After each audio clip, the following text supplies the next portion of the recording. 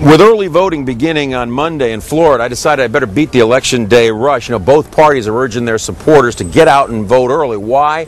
Well, there's 1 million voters in Broward County alone, and they expect huge turnouts between now and Election Day. Now, I got in line 11:15 here. Let's see how long it takes me to negotiate and actually get inside today. Change is on the way. It's worth the wait. And I always vote early, but I've never seen the crowds like this ever before. I live in the neighborhood. So it was easier. Why not? I finished at the golf course, so I came here. Does anyone want a sample ballot? I've been standing in the line now for 30 minutes, and I'm glad to say I'm not at the end of the line anymore. You gonna stay? Oh, yeah. Did you bring a deck of cards? Many people spent their time studying the sample ballot. The real ballot is 4 pages, including a host of proposed constitutional amendments.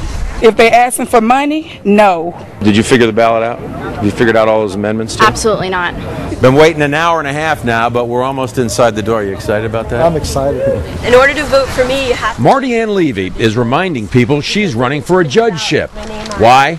Someone else's name, not hers, was put on the ballot. Oops. Well, it is Florida. We're in.